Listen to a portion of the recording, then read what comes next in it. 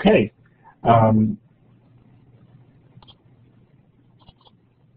Thank you to our sponsors. Sponsors ClassFlow, Blackboard Collaborate, and of course eLearning Revolution Project.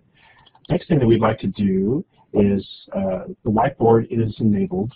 So let's go ahead and use our pointer and point to your location. I personally am from St. Louis, so I'm going to plug in St. Louis. Someone seems to be near St. Louis. Someone from Louisiana? Go ahead and write in the chat where you're from as well. I'm going to do that too. Annette's from Arkansas. Becky's from Phoenix. GM is from the middle of the Pacific in Hawaii. Great.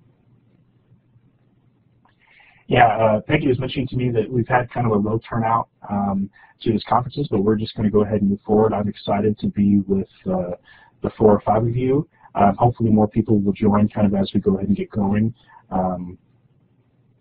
My presentation today is what I would say, what I call a framework for e-learning. First thing I'd like to mention is that all of the complementing technologies I'm going to be sharing with you today, I also created basically a simile that you can use to take with you, and I'm going to put that link here in the chat. So this is a great place for you to access all of the different technologies that I share today. So don't feel the need to sit and visually take notes necessarily, but similes is a great way to do some cloud bookmarking. You can share these with students, colleagues. They can add them to their own symbols. They can create their own symbols, things like that. So this, I created a web mix. There, symbol. This presentation, I'm also going to be showcasing an e-learning module. For this module to truly work, you need to be enrolled in it. And I would love to be able to collaborate with you all. I'll share my contact information at the end of the presentation, but I would love for you guys to be interested in being enrolled in the module and seeing some of the other online things that I have built.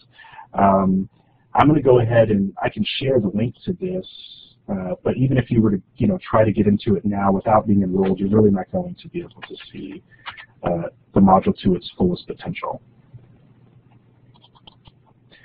Another thing that I want to do is I'd like to attribute the owners of the content that some of I'm sharing. For example, these vector images that you see here of the camera and as the bookmark. These are created from the Noun project, and these are free vectors that you could actually download and use as long as you cite their sources, cite their creator. And I've shared that in the chat.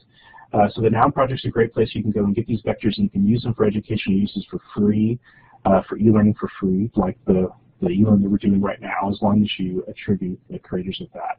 For a nominal fee, you can actually purchase these and use them in for other uses and not have to attribute the author. Another thing that I did is the color palette for this presentation was created using Adobe Cooler. You could use, I'm sharing that here in the chat as well. And again, if you're, have this open up under the tab, don't forget that all of this is found in the symbol. Adobe Cooler is a great place where you can go and browse color palettes that are already in use, which is what I did. But you can also create your own custom color palettes from an image as well, which I've done when I'm creating websites and things like that. Take a look at the bottom left and the bottom right. This is where I'm going to be citing who the authors of these photographers are of these images. Most of the images of the presentation are created from Flickr Creative Commons. These are images that are fair use that you can freely use in your e-learning or other things. So I will be citing their authors down in the lower left.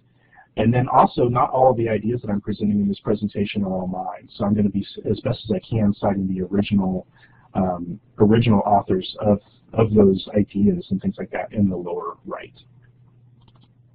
I also am on a live Twitter chat right now. I mean, many of you perhaps are following me or following at least the Learning14 hashtag. I also would recommend, imagine us connecting and continuing this conversation after this presentation, and I would love to do that with you by connecting on Twitter, but also perhaps chatting about this specifically. We can use the hashtag eLearning framework. I know it's kind of a large hashtag, but I would love to be able to chat with you in that. And if perhaps you're not using something like perhaps you're not using something like TweetDeck like me, maybe you can check out, or maybe you're even using Twitter. The link that I just put in the chat, this will actually show you those two hashtags combined. So you can kind of see, I think all of it's just been by me, but you can see all the instances over the last few days that I've chatted both eLearning framework and hashtag learning14. So again, I hope we can continue the conversation after this presentation. A little about me. I've been involved in eLearning for almost 10 years. I consider myself very much an e-learner. I love to learn online. I often tell people that I'm a closet cafeteria MOOCer. I'm currently in 3 MOOCs right now, and I'm a wannabe researcher, and I keep a blog of my interests, and I hope you guys will connect with me, and perhaps we can read each other's blogs. Here this next year, I hope to have a few things more formally coming out with my involvement in MOOCs. Over the last 5 years, I've professionally been an instructional designer and trainer for a team that's responsible at my university for about 550 online courses taught by faculty all around the world. And we currently have about 9,000 students across the globe. These students represent 64 countries and about 50 states. I've been teaching also 3 of my own web design courses online that I created since 2011, and I still keep in touch with many of my 250 students on Twitter and LinkedIn, things like that. But what I'm most excited about is my involvement in MOOCs, and I'm hoping to be wayfinding my first MOOC at the end of the year on the Canvas network. A wayfinder, if you don't know what that is, that's someone who facilitates a CMOOC or can connect to this MOOC.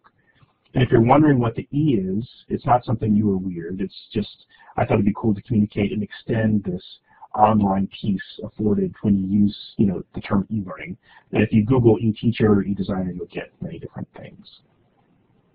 So, if there isn't any questions, I'm not great at following the chat and presenting at the same time, but I'm going to kind of look quickly to see if there is any questions. It seems like we're having more people join us, and that is great. But if there's any questions, I'm going to go ahead and get going. But as you can see here, I'm attributing the Creative Commons image down in the lower left.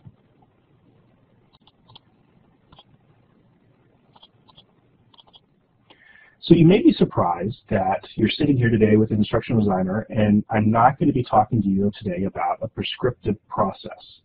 If you Google eLearning framework, you'll be able to see many people doing so. But I believe that while we feel like e-learning has been around for a while, the field is still very much evolving. So maybe in my opinion, there shouldn't be an X, Y, and a Z if you're going to conduct some sort of e-learning. And I'm sure we would all agree that technology is changing, but has learning changed? That's what I'd like to ask. Has our learners changed? Or is it what our learners want? Is that what's changing? Learners have been learning since they were born, essentially the same way their entire life, because learning hasn't changed. The same is true for all learning, for all learners since the dawn of time, because learning hasn't changed. So please don't think of e-learning as a new way to learn. We can discuss methods and mediums about learning, but it's still the same. So think of tonight's presentation as a way for us to talk about some things that I believe we should think about whenever we're designing anything involving e-learning.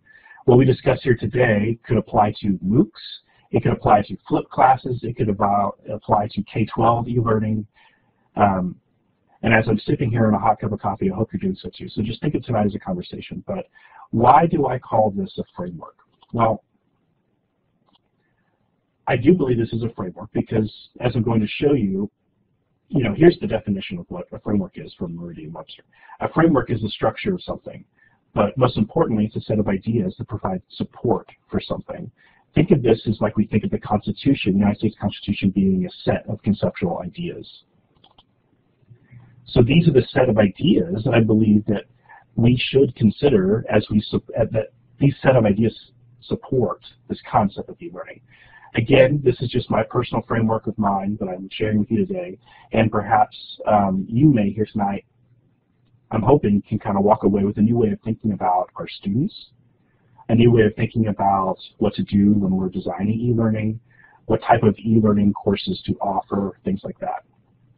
And another thing I want to mention is that not all of these ideas are my own. And as you'll see in the bottom right, you'll see where I cite the sources.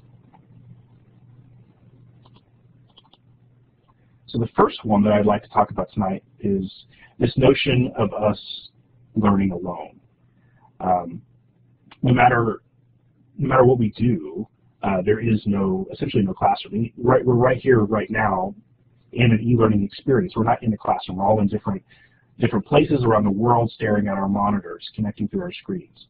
So no matter how interactive it is, there's still no classroom, and there's still no you that is a teacher in an e-learning module. This may not be an original idea from Michelle Pacansky-Brock, but it's definitely a key one for me that I've learned as an e-teacher and things like that, because our students in e-learning experiences are, like I said, essentially learning alone. Yes, this has its advantages and disadvantages of learning alone. Perhaps learning alone is why someone chose to take e-learning versus being in a face-to-face classroom. Disadvantages, could be, or advantages could be, potentially they save time, cut costs, they don't have to drive to class, they can go to class in their pajamas. We've heard all these types of things. But still, as Michelle Pacansky-Brock puts it, when you read her book and hear her at a conference, she talks about how students are essentially isolated from their peers and their instructors. So what does that mean? This happens, when students feel alone, these three things. We would obviously want to decrease their anxieties. We'd want to get them to use the technology, and we'd want to make sure that they have a desire to essentially complete the e-learning experience. And yes, it's obviously easier said than done. But there's been much research here recently and discussion about how to combat these issues, specifically over the last few years. Some would say that a learner feels like they are learning alone because they're essentially missing one element. This next page here is a cue for me to share a video, and I'm going to share the video in the chat, and I'm also going to share it up here in the web tour as well.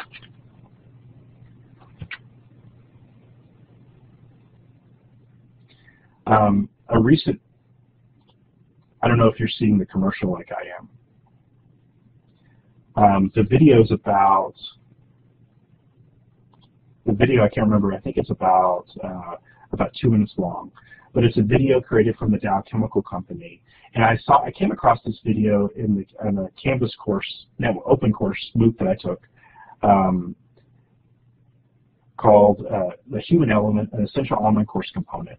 And they shared this video, and I thought it would help communicate what I'm trying to communicate here for us today.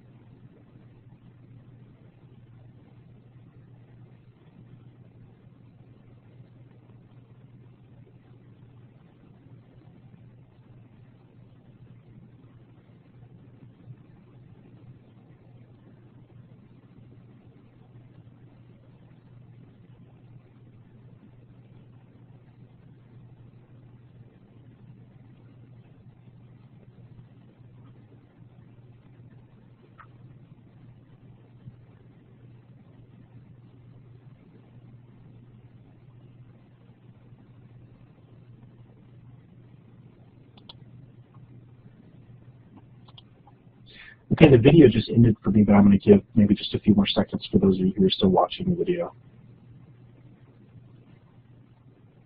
Maybe if you could shoot me a message in the chat to let me know that you're done.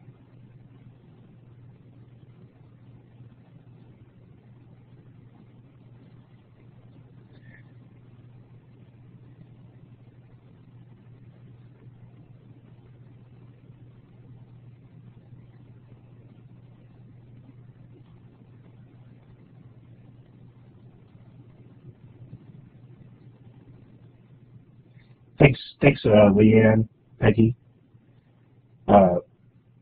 This course that I took that had this video in it, it was a great way to open up. I mean, essentially the whole course was talking about the human element. But also this course is one of my favorite MOOC experiences because it did have this element. I was truly connected with other students around the material, chatted with them on Twitter, and many of them I'm still connected with today. Maybe even some of you were in this course, I don't know. Some other MOOCs and e-learning experiences that I've had in the past were not set up this way. Even courses that I've personally designed in the past, I know firsthand that some of my own personal learners have even had anxieties. I've talked to them on the phone about e-learning and how difficult it is. Perhaps they have those anxieties because they felt alone. And as much as we design our online experiences to be the same way as they should go in the face-to-face class, without that human element, their learning may not be successful. But does every e-learning experience need to have the human element? I'd like to use the analogy of fast food. I personally eat fast food all the time.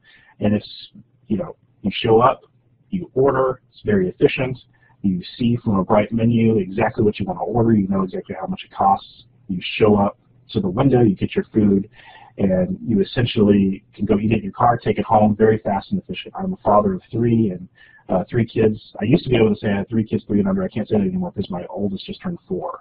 But we definitely, unfortunately, have to get fast food quite a bit. But essentially, a MOOC or other online courses can be the same way. Depending on the objectives of the learner, us or our learners, or their goals of us or perhaps our learners, or maybe the objectives of the course, and even the objectives of the institution, sometimes learning, it's perfectly fine for it to be quick, cheap, and easy. And some MOOCs and other online experiences can be designed that way. But then again, maybe you have a course with the human element. Let's all take a look at this image. Such a beautiful image that I found here on Flickr. This is a family sitting down to a home-cooked meal.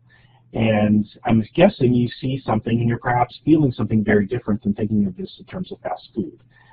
Here, imagine if you were part of this group. You would feel like you're part of this group and you're contributing to the conversation and you're very interested, I'm guessing, to what's being talked about at this table. This could be Thanksgiving dinner or Christmas dinner or something. You're very interested, you're enjoying, you have a longing to be there.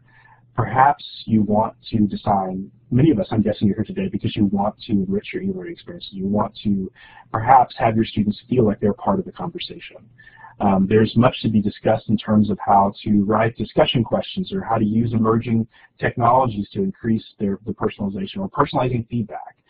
This presentation isn't really going to be going over all of those things specifically, but I am going to be highlighting some of them for us today. A while back, I came across an article from EDUCAUSE, which really helped me understand more so how I should teach.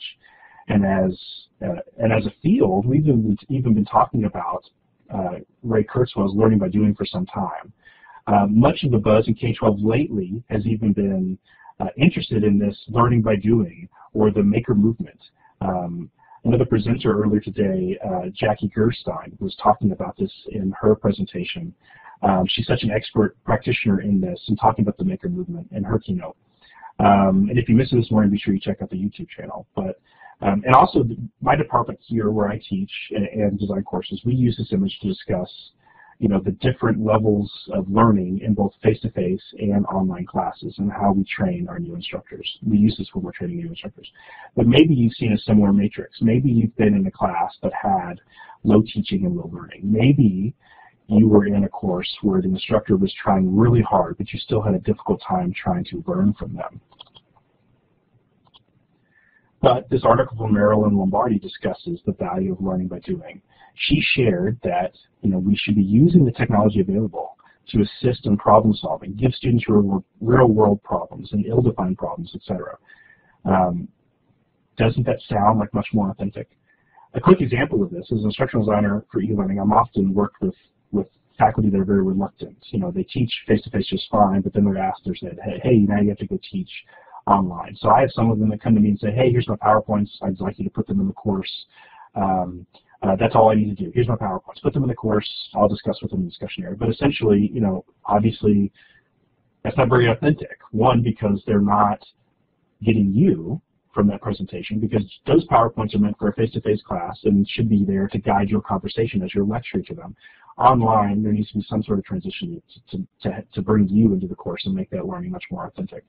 I've even had instructors in the past that have come to me and said, hey, is it possible for students to mail me their final thought? I mean, you're talking email? No, I mean, I actually want them to mail them to me so I can write on top of them and mail them back to them. They are examples of instructors who are not using the technology available to them in problem solving, and they're essentially going against the technology in some cases. But when students are involved in high learning, whether or not the technology is high, the student isn't disconnected. Students have been learning, like I said earlier, students have been learning since the dawn of civilization. It's nothing new, but when learning is authentic, especially in an online setting, it builds community of engaged learners, provides opportunities for collaboration, demonstrates relevance of learning, and transfers learning to new situations. Remember what I mentioned earlier, that learning is nothing new. I think I said that probably 50 times now. Our learners are still learning the same way they have, forever, since they've been an infant. But like I said, if learning was authentic, then it builds community of engaged learners, provides opportunities for collaboration, and demonstrates relevance of learning, and transfers learning to new situations. And don't forget, think of authentic learning, think of the human element. So whenever I'm designing an e-learning experience, I believe there's a need to think of ways to put the student in the center of our designs. Then try to figure out ways or different events, activities, assignments that will get them to interact with each other, interact with the instructor, interact with the content. So when we have, these student to instructor, or student to content types of interactions, that makes the learning much more authentic. Student to student could be maybe designing group activities, writing discussion questions in a way that fosters interactions. Student to instructor may be designing activities where the instructor can provide some formative feedback along through the course, rather than just turning in a final paper at the end. Imagine if the students could submit drafts of the paper throughout the course. Depending on the expectations of the learner, the institution, maybe students may need to have one-on-one with their instructor over Skype or something like that. Student to content, as a designer, that's where I come in a lot, is I try to design interactive pieces. And if you go into that course that I shared, you'll be able to see some of that. Perhaps you've heard about gamification. I'm sure you all have, but that philosophy,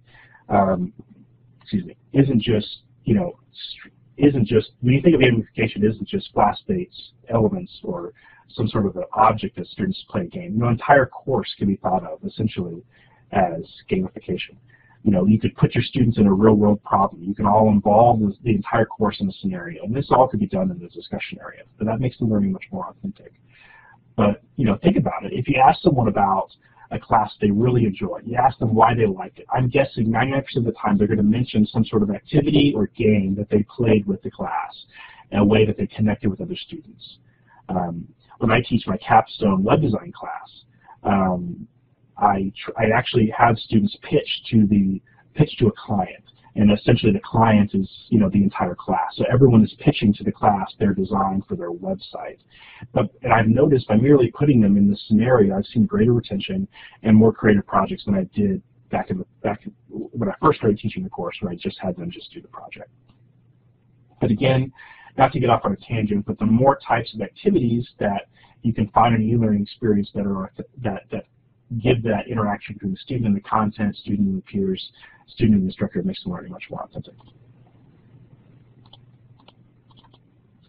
The next aspect of our framework that I'd like to talk about is, because it's important to think about, interactive content can sometimes be what I would say is like a double-edged sword.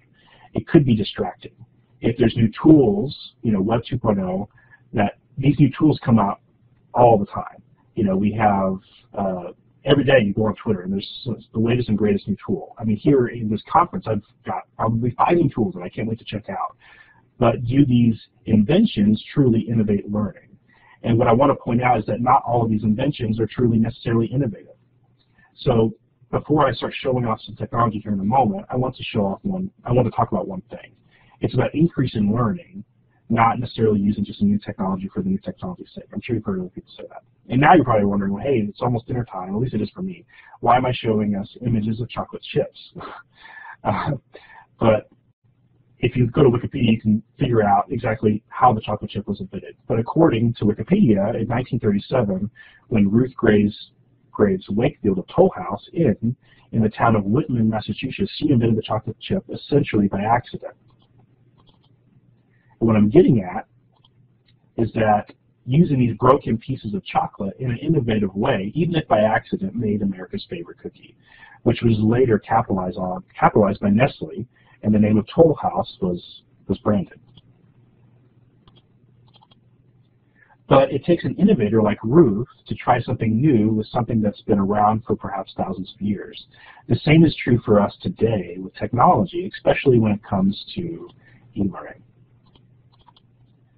But what I often find is people in the industry are talking more about the noun and not the verb.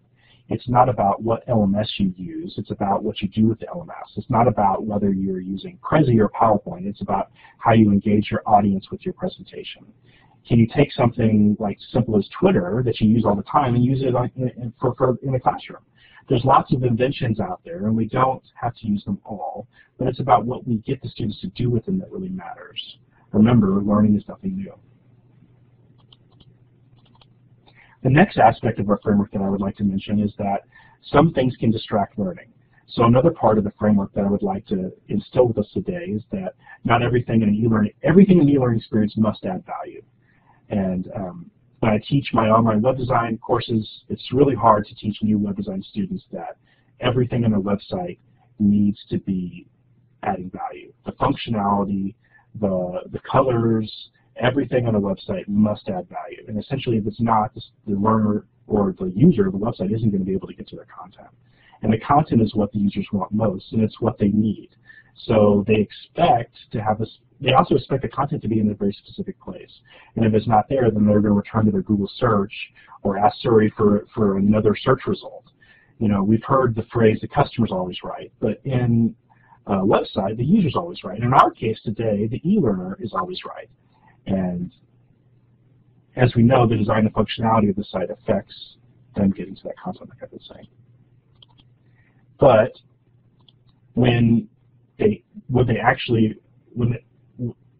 get what they want, and they get what they want, they see what they want, they experience the way they want, obviously the learner will be happy.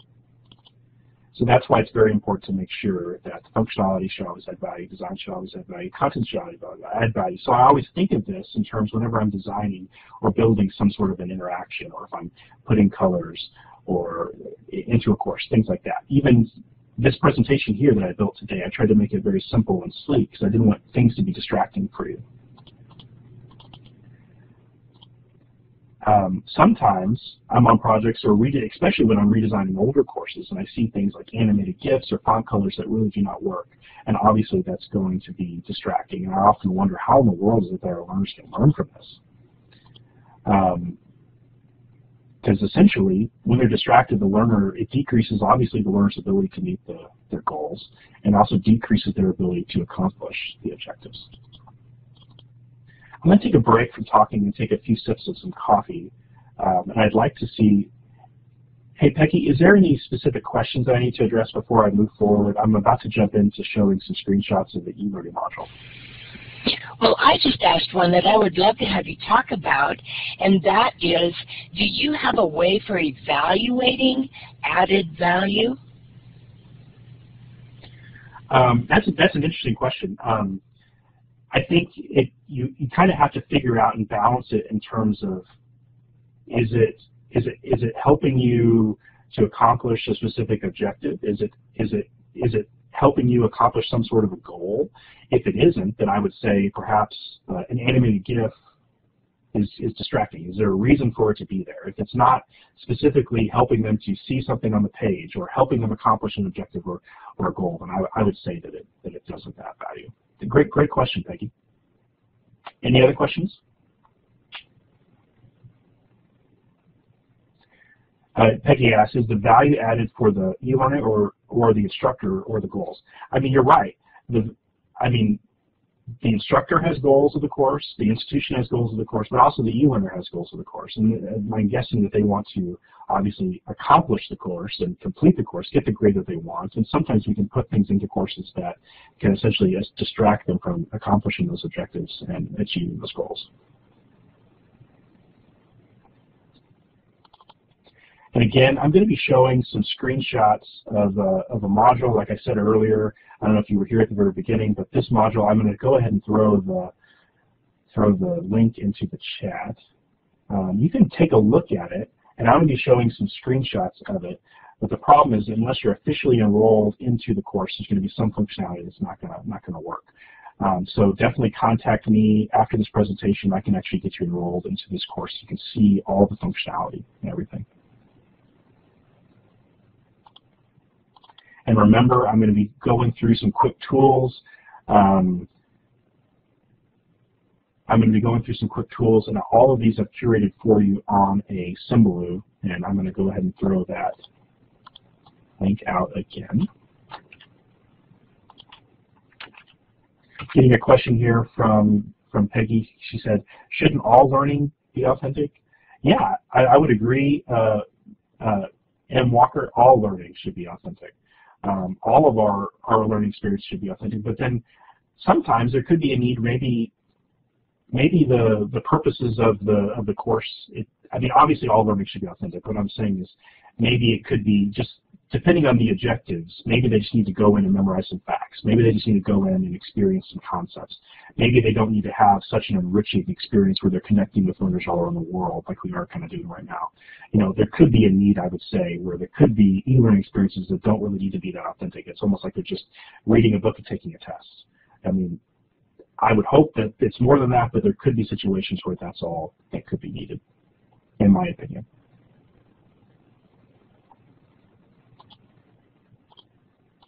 And again, if you're interested in chatting with me on Twitter, we're using the eLearning framework hashtag and Learning14 hashtag. So here is a screenshot. If you get into the module, I don't know if you're doing that perhaps under the tab, you will see this is the first page of the eLearning module.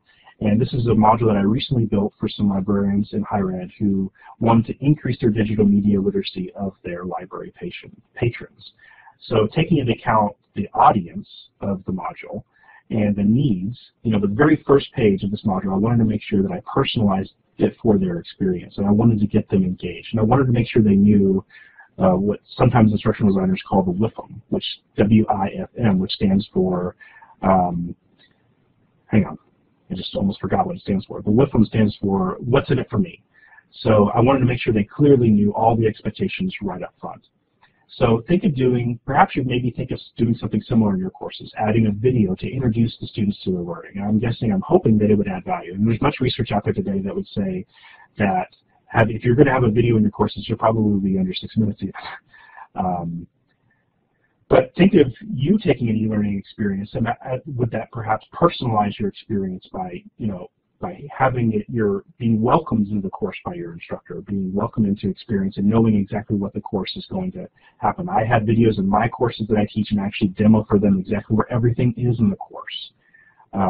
While this may sound simple and trivial, it can help personalize the learning experience for students, and perhaps remember that they're not, while they are learning and learn, maybe they won't feel as alone. The next thing here is, this is a tool that I would like to share. This is a tool called Tiki-Toki, which is a great way to have interactive timelines, that you can maybe make a timeline online that people could just experience and view, or you can give them actually editing rights where they actually could edit it and experience and add to it themselves. And I'm going to put that into the chat.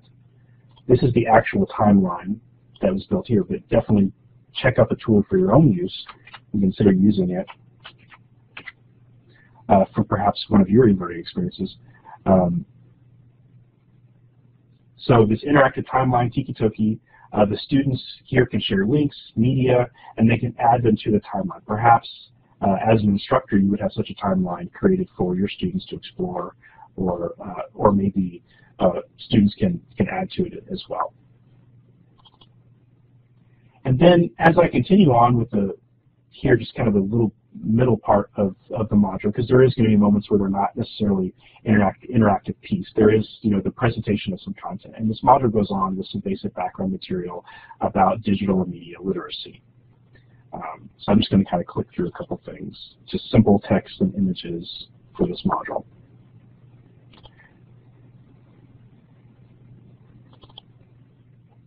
And remember, while I'm not showing you the module in its entirety, there is, one page in the module at the beginning that presents basically some basic data of libraries in the digital age.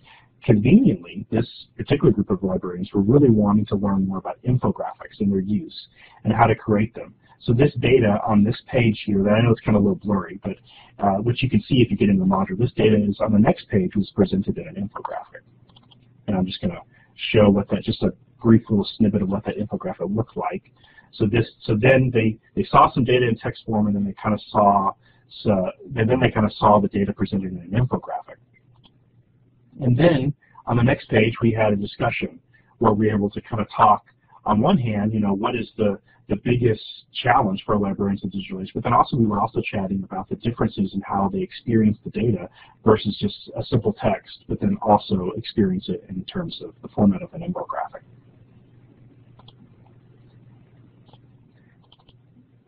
Then we get to a spot in the course where they actually were asked to read an article. So to get them excited about this article, what the module talks about is they actually receive a word cloud, and the word cloud is based on all of the text in the article. So the elements of the word cloud, the words in the word cloud, are actually the ones that are most prevalent in the article stick out. And I'm going to share the tool that is used to create that word cloud. So what you could do is you can actually copy and paste the entire text of an article into Wordle, and it can make you a word cloud, or you can just start adding in text yourself. You can actually add in a URL into Wordle, and it will pull all the text, and you can create your word cloud as well. And that here, this is just a snippet of an image to kind of communicate, what they're going to be kind of getting in the article they're about to read. Students maybe could use these word clouds in personal presentations. You could use it when you're designing e-learning experiences. Maybe you can put it in an infographic, which I'll talk about here in just a second. Now on the next page, this is just an example of the actual article.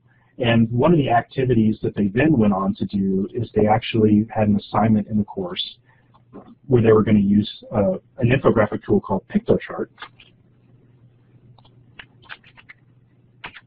So here's the link for PictoChart. Again, I wish I was demoing with you for some of this stuff, but also for the sake of time, I'm not demoing some of these things. But I would love to give this presentation to you guys in a live form, perhaps at a conference sometime.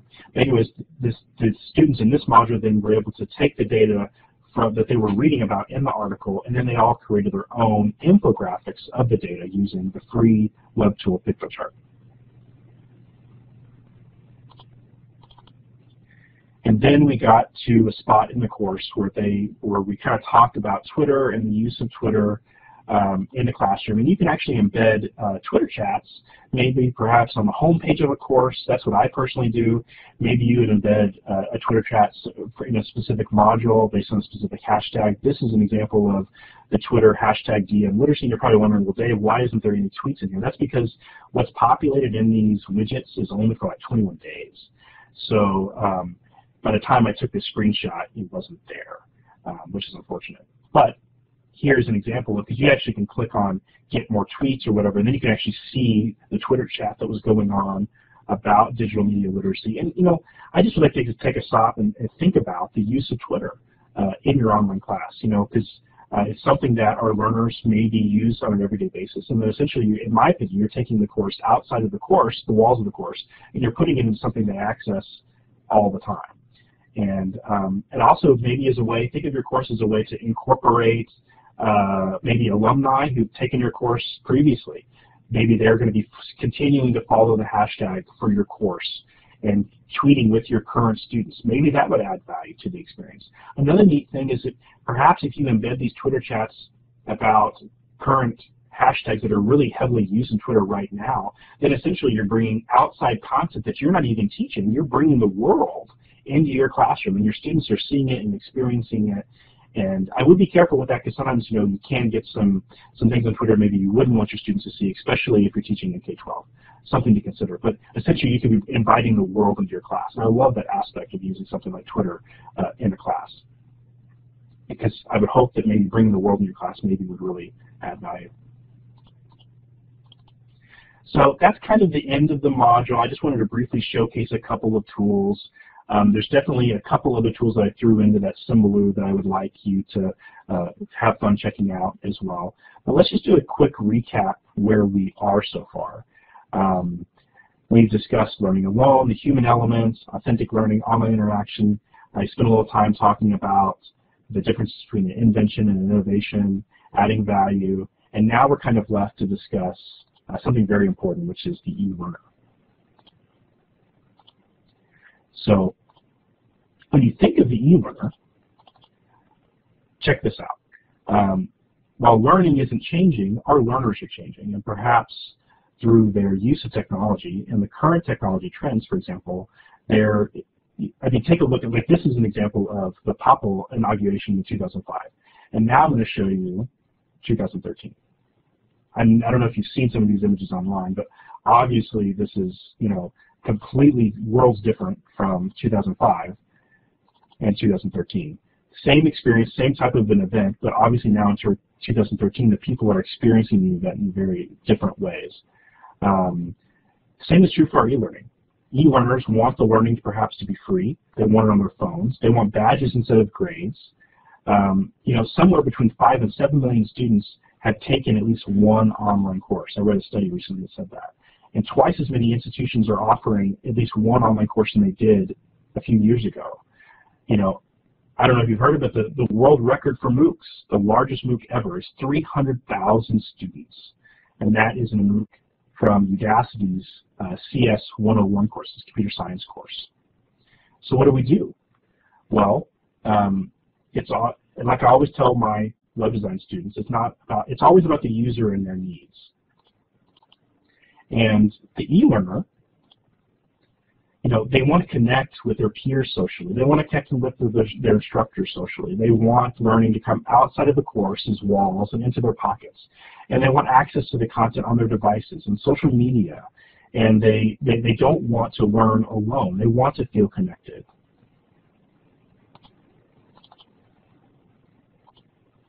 But yet, there's still something key that's missing from this list, and I actually didn't have it on the list earlier for a reason. That's us, the e-teacher. The e-teacher, you know, well, first let me show you this analogy. This analogy, I saw it at a conference a while back, and I've Googled it a million times, and I can't find it. But basically, imagine you're up in a blimp with a whole bunch of your students. This is an image of the Los Angeles skyline. I love this image. It's so surreal. And imagine you take all of your students up in a blimp and you're flying them across the Los Angeles skyline, and the whole purpose of them being up there in the blimp is you're going to teach them some geography about urban sprawl. But instead of encouraging your students to look outside of the blimp and look at the landscape around them, you're telling them to turn to chapter 7 in their geography book and forcing them to look at a globe that you're holding up in front of at the front of the blimp. See, some teachers are very reluctant and don't feel up to the innovation and are worried about what it could potentially do to their class. I doubt many of you are that way, but maybe you work with people or you have colleagues that are the same, that perhaps feel that way. E-learning may not be very new to us, but it could be for some of our students and other people that we work with. So what is an e-teacher to do? E-teachers tell their students to look outside the blimp and observe the world around them, and that's what I'm hoping I'm inspiring them to do today. Sometimes we may think of teaching online as different than teaching in a face-to-face course. It is a very different experience, but essentially teaching is teaching. Just like learning is the same as it's been since the dawn of time. I said that a bunch earlier in the presentation. Teaching is still, in a lot of ways, very much the same, and it's been going on in the same way, just through different mediums and stuff, of course. So what makes a teacher successful in an online classroom is no different than what makes them successful in a face-to-face classroom. Content expertise, attentiveness to students, timely responses to student questions, and being organized are just a few examples of what makes a successful teacher in a face-to-face class and what makes a successful teacher in an online class. Technology will come and go, and we will continue to migrate content from one platform to another. I just recently, for the last 2 years, I've been migrating content from Blackboard Vista to Instructure Canvas. It took 2 years to migrate 500 courses. You know, same is true. Like a few years ago, 10 years ago, we were all on MySpace. Now we're on Facebook. You know, technology is always changing. Content is what the learners need, and it's up to us to make sure that the technology doesn't get into the way. Here's a quote that I came across from Scott Robinson from Plymouth Mount State University. We don't want technology to drive the change. It's up to the instructor to determine what the learning objectives are, and then look at how certain tools might get them there better, faster, easier. I love that quote. So I'm going to take some time and let's answer some questions. I mean, I'm going to throw up my contact information. I'd like to invite you to follow me on Twitter. Here is a link to my blog, and then also I'm on LinkedIn. There's my email. Let's go ahead and answer some. Oh wait, before I do answer questions, I do want to remind one thing. And when you go to the symbol, you're going to see one tile for tool collaboration, and I'm going to show that spreadsheet. Here's a link to that. There is the spreadsheet. This is a spreadsheet that I use to collaborate with lots of people on when we share tools to talk about them, and I invite you to join the spreadsheet, join it with me, check out these tools, add tools to it, things like that. I hope we can collaborate in that way, but also obviously follow each other on Twitter and things like that too. So, what questions do you have? Peggy, if you could help me go through the chat and pick out a few questions to answer, I would love. We have about another 15 minutes.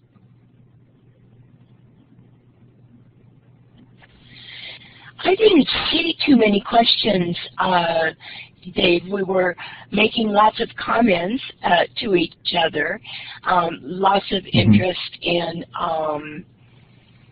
the criteria and what makes it authentic, and one of my questions was about the criteria for, I believe that you called it attention to students, and I was thinking or equating that with the importance of relationships among students, between teachers and students and all of that, whether it's face-to-face or online.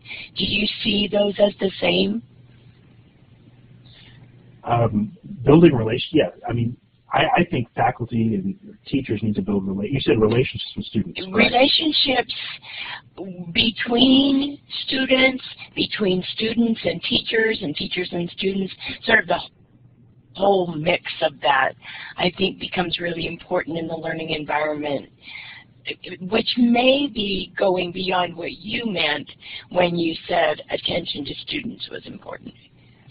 No, not necessarily. I think what makes an effective teacher in an online class is very similar. I mean, what makes an effective teacher in a face-to-face class is the same thing that makes an effective teacher in an online class. I work with many faculty who think that teaching online is easier, when it's actually, in my opinion, more work.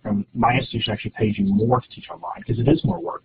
And I think that there's a different level of connection. It's a lot easier in a face-to-face class for students just to come up to you after class and chat with you. Online, they don't really have that ability. They're having to communicate with you through text, and they're sending you emails, and they took them time to write that email. It's a lot, the interaction between the faculty member and the student is a lot more maybe professional, which could be a good way, a good thing. But it's a little bit difficult for a student to approach an online instructor because they have to write an email, and it has to be very formal. You know, so I would just encourage, especially in online, to make sure that you're building that relationship with your students. Oh, great. I think so, too. Do you find that being an online instructor means that you're basically online 24/7? How do you manage that? I agree. I mean, especially with, if your institution uses Canvas, you actually have the ability to send so much communication to your email. And then you can actually respond from your email and actually goes into the course. And students never even know that you're not in the course. So essentially that does really make you on all the time. You could actually have communication sent to your cell phone. and you can respond as a text message into the course, and the students get it, and they don't even have your cell phone number, just as an example. But yeah, I do think an effective online teacher does need to have a presence in the online class at least every day. Yeah, I would agree that. That's probably one of the organizational management tools that PE instructors need to have to be able to keep some balance in their life. Yeah. See, Annette said that she tends to log in every day, at least to keep contact. Yeah, I mean, I agree. I probably log in obviously more than once. But definitely, I think students need to see that you have a presence in the discussion area. If students are asking you questions, they need to be, because they're waiting. They can be waiting for days for an answer, and the whole class could be essentially waiting for you to respond. In my online classes, I really try to empower. One of the things that I set up is I actually set up a general questions area where I tell students to ask all of their questions here publicly in the same way that they would in a face-to-face class, rather than, I think by default, a lot of students try to just send you emails, and then essentially you could be answering the same question 10 different times to 10 different students. And so I try to get all of my students to ask the questions publicly, and then I can go in there and address them publicly, unless, of course, it's a private matter. Well, and I think another advantage to that general question format is that students can answer each other's questions. Because I was going to ask you how you manage, because I think this is often an issue with e-learning. How do you manage it so that students view each other as resources in the course and aren't always expecting the teacher to respond, like in a forum, if they post a comment? How do you keep it from being a teacher-student kind of interaction? I really try to make sure everyone knows that I'm empowering everyone to help. I was actually at a MOOC right now that has probably about 5,000 or 6,000 students from Stanford, and I think at the very beginning of the MOOC, the instructor said, many of you are going to become the TAs in this MOOC because you're going to be interacting with everyone and helping them find resources, or because she actually couldn't get in there as much maybe as many of us are accessing the MOOC from all around the world, you know. Yeah, I think sometimes online, a lot of the people, depending on where the course falls in their program, especially if it's the student's first time online, a lot of the questions could just be, how do I turn in an assignment? Or how do I do this and this? And there could be experienced students in the course that could say, oh, make sure you go over here and do it this way. And then as an instructor, I would then come in and see that somebody helped somebody else out, and I would publicly say, hey, thanks, Sally, for helping Joey out. I really appreciate that. Thank you so much. You know, you do that through the building of relationships, and that, like John suggested, a professional learning community attitude, rather than by, say, giving points or rewarding them in some way for a certain number of posts or responses? Yeah, I mean, I think it really depends on people's teaching philosophy. I 100% agree with John that there definitely needs to be a professional learning community within the course, and I actually hope to take that outside the course to things like Twitter and extend that relationship with everybody outside the course even after it's over. But definitely from within the course, you know, I sometimes what I actually do is if I see, like, let's say I see students who aren't participating very well, but I see some students that are, I actually might one-on-one contact one of my leader students and say, hey, do you think you could try to be in a group with so-and-so, or do you think you could go over here and maybe see if this student might need a little bit of help because they're not really responding to me? And I've actually seen whenever I ask another student to go help out another student, that the student who was a little bit reluctant was really appreciative that another student in the class is volunteering to help them. And I think that one, really empowers certain students, but it also helps some of the maybe more reluctant students as well. Definitely.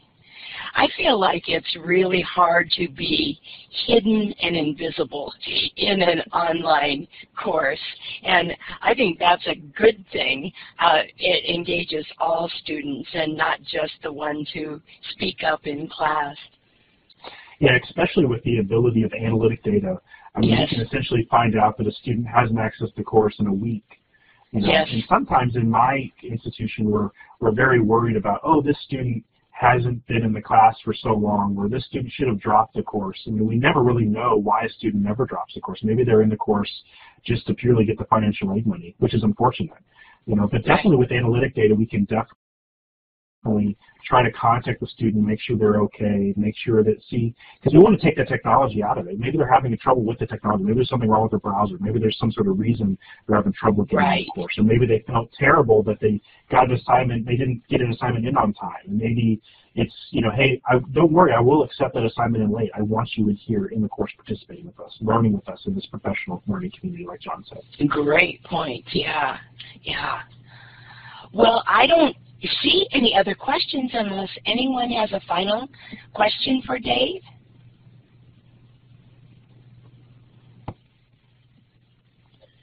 I'm going to share one splash page, which is a great place to connect with me in terms of, this is kind of like a one-stop shop to get all of my social networking that I have online all in one spot. Definitely you can connect with me there. You can have quick access to my Twitter, my blog, examples of some of the videos on YouTube, things like that.